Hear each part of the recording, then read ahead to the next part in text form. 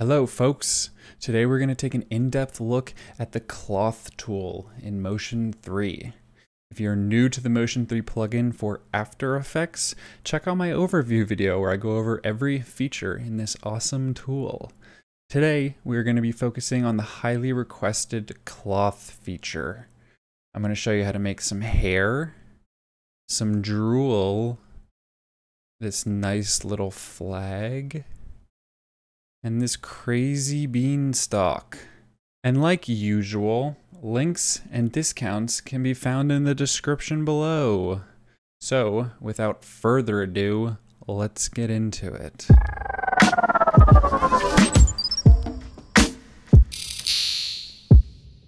So I got this bouncing person right now, but the problem is their hair is looking too stiff, like they got a lot of hair gel in here or something. So let's make this look a little more natural. So we're gonna add a cloth to this, right? So we gotta first start by putting some puppet pins in here. We wanna start by putting in first to last. So we'll start at the base here and just throw down some puppet pins like this. I think the more you put in, the more natural it looks. So we'll just do that. That might be too many, but who cares? And then I'm gonna click cloth now with this layer selected. And we have a few options here. So we have a keyframe, composition, and the shy guy. I'm gonna not click any now to demonstrate what happens if I don't. So we'll do this. All right, it's gonna generate a bunch of layers and boom, here we go. So let's see. Right now, nothing's happening, okay? We don't have any cloth action going. On this yellow layer, we have our control. I'm gonna open up some properties. I'm gonna open up the cloth. Now we can parent this to another layer. So I'm gonna click enable, and I'm gonna select our person to parent this to our person, and it gets a little bit, it's gonna target the center of that layer. So I'm just gonna move it back into position, and let's see what has happened. Now, sometimes what happens is this. Looks like there's a little bit of tearing here, you can see. And if you look at the dots that generated from the layer, those are doing what they're supposed to, but it looks like it's not really like carrying the information from our layer. This happens sometimes. I haven't figured out quite what the correlation is. I think it has something to do with vector shapes. So that this I've imported from Illustrator, converted to a shape layer. And I think that's the issue that generates sometimes. You can see it's kind of working. There's some weird tearing that happens. So if you have this issue, it's not always consistent. What you want to do then is, I'm going to undo all this. Undo, back to here. When you're going to generate your cloth layer, you want to click here and you want to use the composition button. So when you're at this stage, you have these options. This one is going to create a keyframe. I haven't figured out why this is useful, so I don't do it. This one is going to create everything into a composition. So I'm going to do that. And this one, when you click it, it's just going to shy everything once it's made to hide all the layers. That can be useful too, but I'm not going to do that either. So I'm going to call this hair, and I'm going to create a cloth. Boom. Once it generates, so now everything is, all those layers are inside of a composition now that it's made. And so now when we do this, it should work without that tearing issue. So I'm going to re-parent this to my layer, enable, click on person, bring this up, boom, boom, boom, boom, boom. Here we go. Put it on the head of my person. And now when our bounce is happening, beautiful. We have some beautiful flowing locks of hair. Kind of looks like my own. Very nice. That's why I like it so much. But there are some other settings we can run through real quick to see what they do. So we have this delay here, and it's set to 25%, which I think is usually a really good amount, but you can make it longer or even go negative, which would kind of change like the anticipation to be beforehand, which is obviously not going to look natural in this case. We have this drag and scatter, which I'm not totally sure what they do, but it looks like they just kind of manipulate the points around wherever these kind of anchor points are. If you open up the advanced settings, we have dynamics, which you can enable, which are basically just going to add a wiggle to your cloth and make it kind of go buck wild. This could be really good if you have some kind of magical hair that you want to just kind of go crazy off the head. See, it is going to add a crazy wiggle to your hair like this. Obviously not going to be right for this one. I will take that off. And then we have these the properties of our cloth up here on the points. So if you wanted to actually keep these points where the puppet, if you wanted to keep these puppet pin points enabled here, these controls, you could actually enable these, give them some color and some size variations, and cycle through these, and actually keep these in the render of your animation and incorporate them into your render. So this could be good if you're wanting to make some kind of chain or something like that.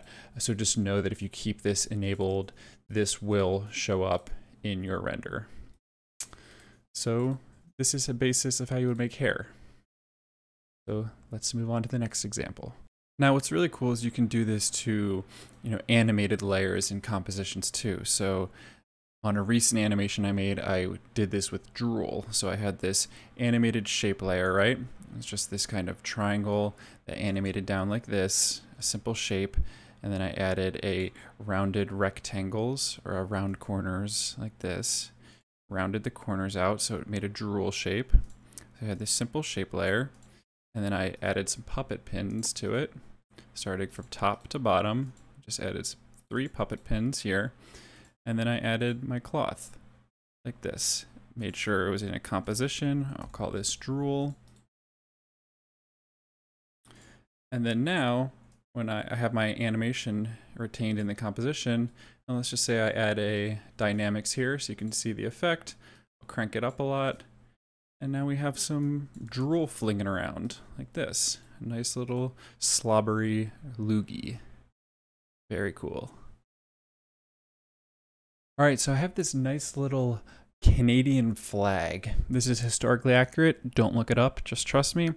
And I want to give this some life, put some wind on it. So I'm gonna go ahead and make my puppet pins. I'll start with these down the spine or whatever it's called. 1, 2, 3.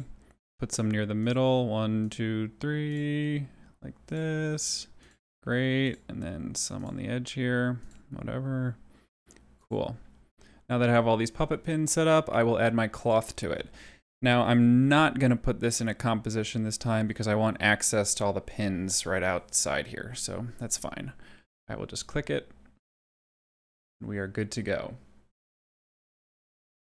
So now this is generated.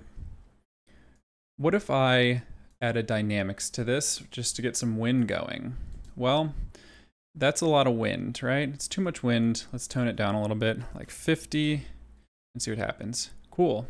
So, we almost have a nice flag going, right? But the problem is that these aren't sticking to the pole. So we can go to these specific points here, right?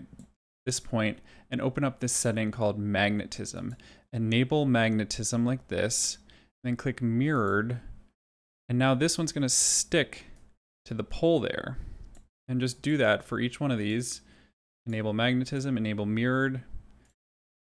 Magnetism and mirrored. And now we have this nice little flag sticking to the flagpole.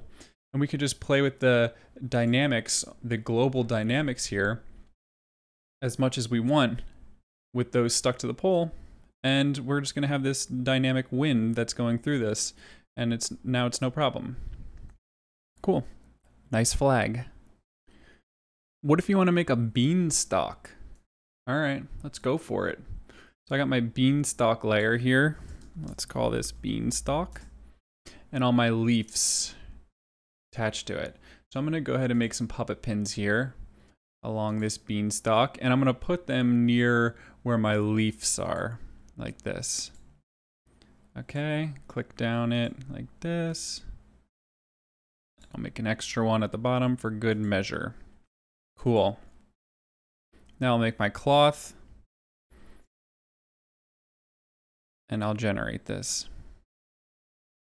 Again, I did not put it in a composition because I want access to these controls outside of it.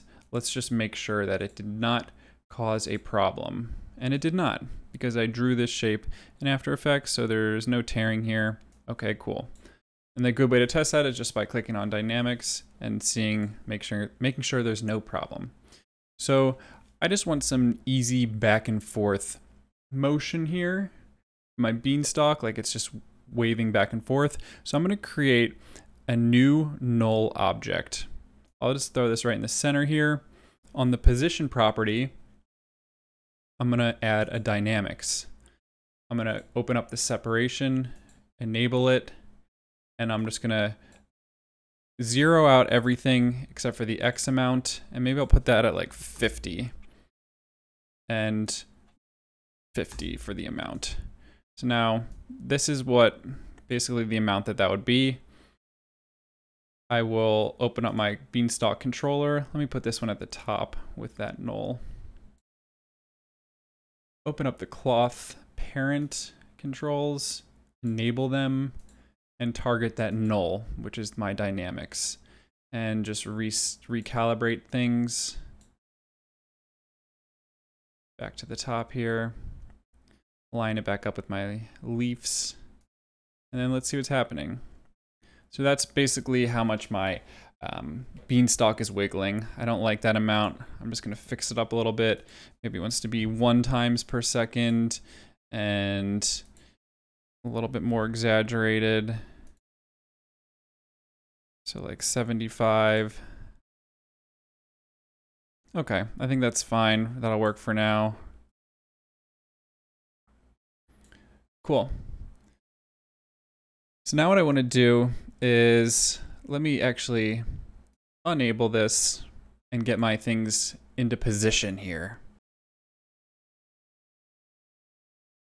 So I want to parent each one of my leaves to the corresponding control.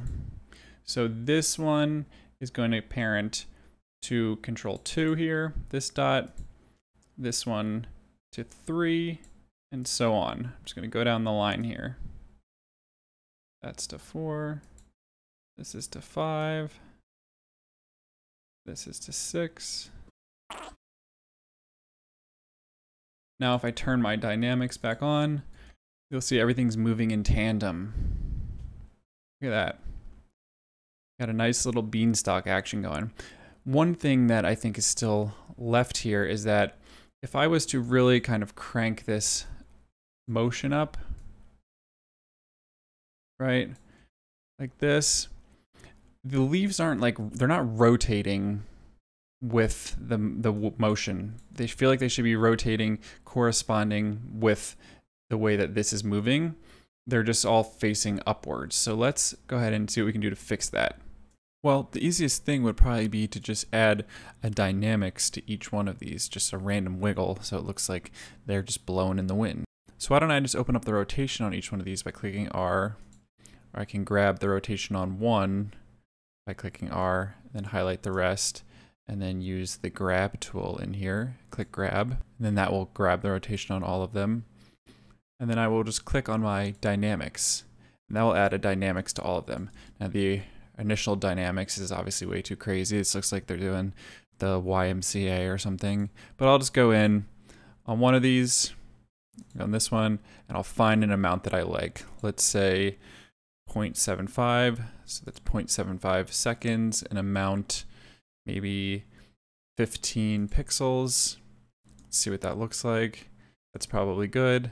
And I'll copy this effect here, and I'll just paste it on each one. Paste, paste, paste. And let's see what that looks like. You know, maybe if I cared a little bit more about this, I would make the amounts a little bit different on each one, or you could go in here and change the seed to make it a little more random, something like that. But this is just an example, so I think this is fine.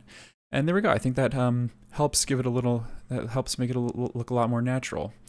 So cool. We have a nice little beanstalk flown in the wind. Beautiful. So ladies and gentlemen, let me know if you liked this video. Leave a comment. If you want me to go in depth on any other tools or plugins or anything else in the future.